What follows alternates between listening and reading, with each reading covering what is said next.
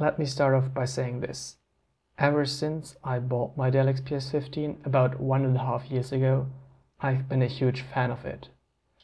But today, my Dell XPS 15 died 3 hours before an important deadline. So for one of my seminars at TUM, I had to submit 2 paper reviews.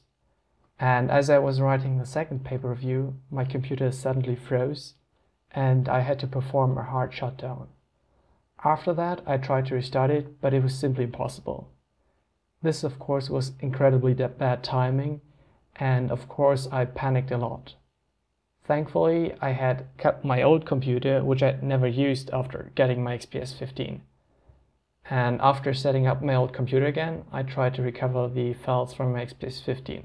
Surprisingly, this time the XPS would actually boot, and I had just enough time to put my important files on a flash drive. Needless to say, it crashed after a few minutes.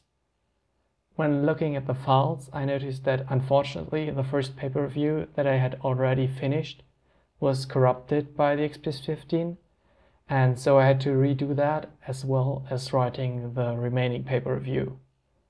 With about 2.5 hours left, I managed to submit my reviews in time, and therefore my key takeaway from this is: keep your second computer even if you love your main computer, because you never know when it might fail on you.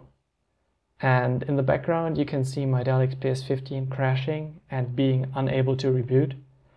And so I hope that I will be able to resolve my problem with Dell support as fast as possible, as this, as I said, is my main computer and I'm using it for my studies. I'm using it like basically 24/7, so it's incredibly important for me to have it working.